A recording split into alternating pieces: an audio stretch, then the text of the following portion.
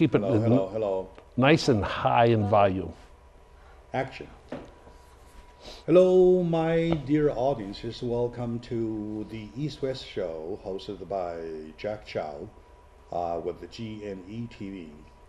Ever since the shooting in Paris, the world has turned into a melting pot talking about what's happening, followed by events after events after events of devastating happenings, shootings. It came to such a point that the world is worried. It's getting so worried that we're afraid where it might lead us to. So today I have my good friend Mr. Ken Hamming to come join me in sharing his views about the Middle East situation, namely Turkish, Russia, and Syria, Assad, and the list goes on and on. Yes. Right. So see how we care about what's happening. If there's a solution, what is the solution? If there's no solution, what do we want to do? Right. Okay? So it looks like we have more than a handful that we can handle. It is a troublesome world. And in the meantime, there is another environmental summit, the global warming summit going on. So we're really surrounded by problems. So Ken, as heavy as my heart is, I still welcome you to come to the show. Oh, and I'm honored to be here, and you know I love your viewers so much. I wish they were all sitting here. Yeah, I do too, my audiences. I know that you have done quite a bit of study going back into history about that area. So right. Lots of people trying to give a overall picture of that area. I remember once my good friend Peter Choi sent me a picture describing how exactly the pot is. There's a boiling pot with all kinds of troubles in which people see that everybody is everybody's enemy. And then underneath, everybody makes everybody a friend. And still, they are fighting against each other endlessly and relentlessly. Right, endlessly, right. Right. So what is your reading about that area? Is it a normal area? Is it the area?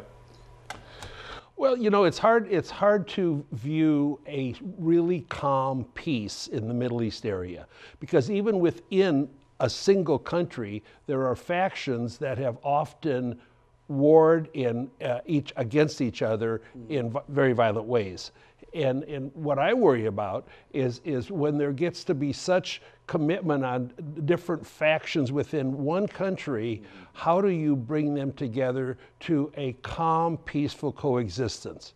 And I even worry about America now, because our far left and our conservatives are not very friendly anymore.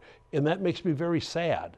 There are statements made, you know, within our own country that are rather warlike. Yeah.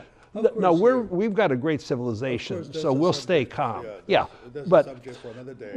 But over there, there's one thing that has, which is kind of sad, but one thing that's kept it sort of stable was when we had a lot of dictators over there, and a lot of because there, then if you're a dissident, they just kill you, so it keeps it stable. Okay, so now it's more open. America pulled out, I believe, prematurely from our presence over there, which has a stabilizing impact if we're there, and now each particular group is aggressively trying to expand their own agenda. And Syria is a very good example of that. Within that country, look, I feel sorry for everybody that's living in a situation that's really quite dangerous. Yeah. All ages, all genders. What looks even more problematic is that you cannot even find a clear cut of who is who. Yeah, of right, who is doing for what, right, right? right. And everybody has his own agenda, everybody has his own target, and sometimes targets are mixed, and Absolutely, they are right now. or even cross target. Right. And that is thing that if you want to get your hands on, you do not even know who you want to help, but who you do not want to help. Well, it's really humorous, almost ludicrous that sort of Russia and America are doing some cooperative efforts against ISIS, and yet Russia wants to keep Assad in power there. We do not. And so we have cooperation in one way and disagreement in another. And it's just, that just creates stress all the time. It's always a stressful situation, and somebody blows it. There is always a room for disagreement. Even Disagreement. between countries, even between major countries such as Russia, Oh, such yeah. as the United States, right? We are okay with that. But thing is that let's take Syria for example, right? Mm-hmm. The government is their government. Am I right?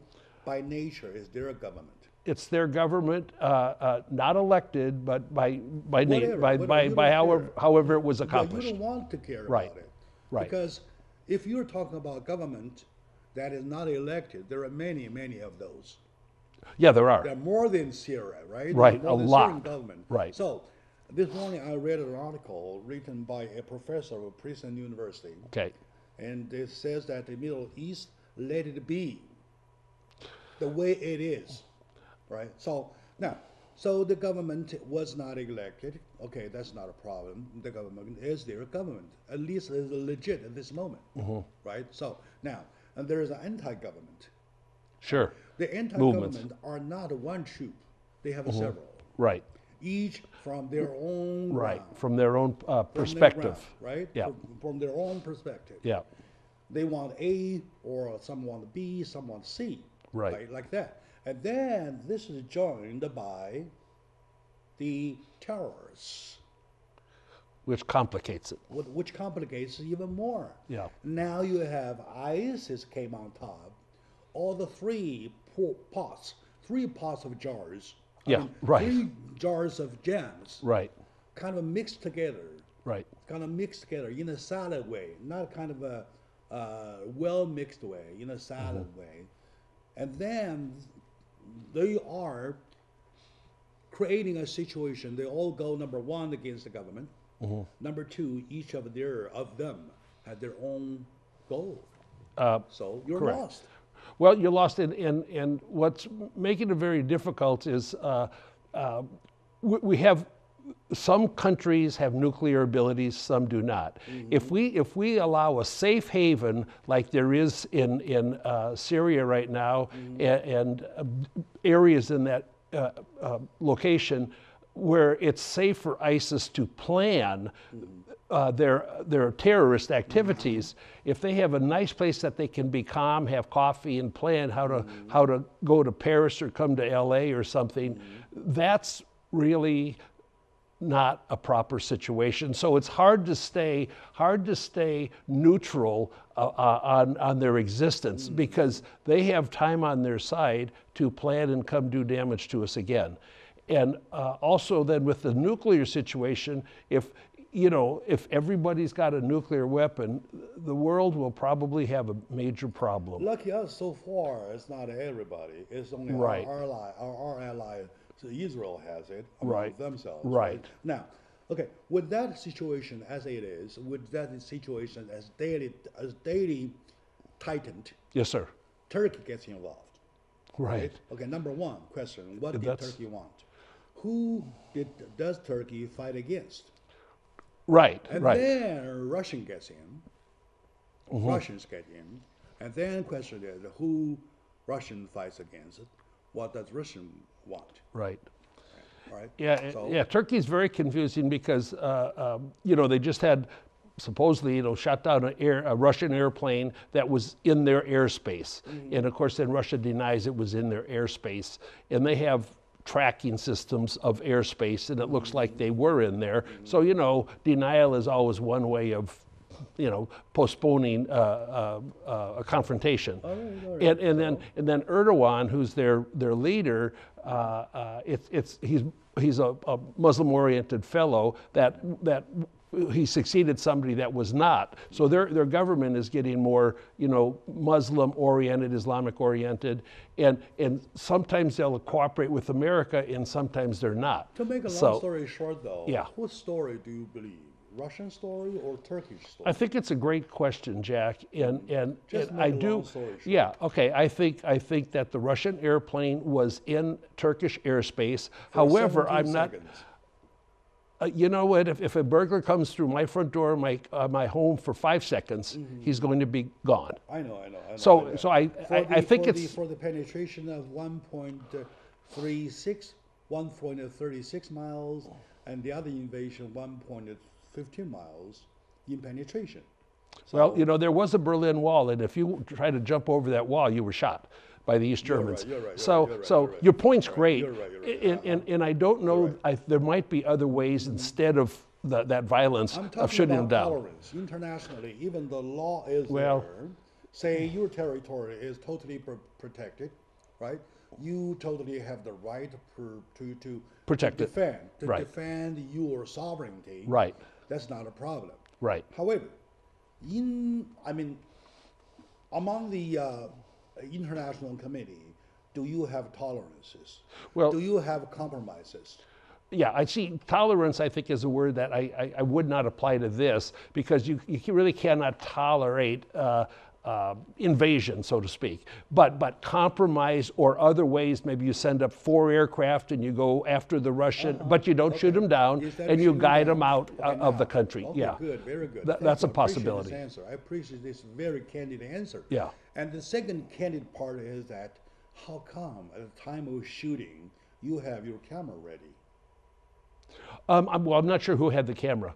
I don't know. Yeah, but I've seen the plane go down. I don't know. Yeah, sure. Right. Exactly at the moment when the plane goes down. Right. Another incident when the tank was being attacked. Right. No. When the tank was being first, and then secondly followed by with the helicopters.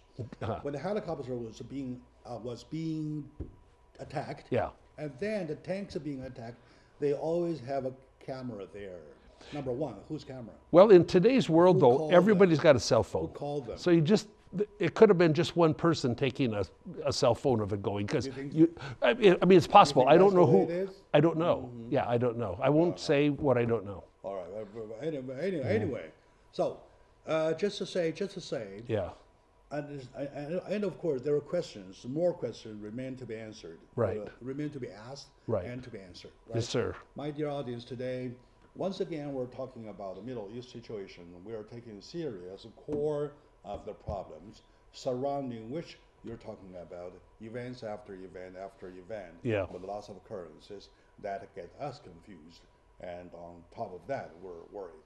With my good friend, Mr. Ken Hamming, we're trying to peel the onion if we could. Yeah, right. I don't think that's simply an onion. There are more onions to peel rather than one, right? So stay with us, please. We will be right back after this very short break.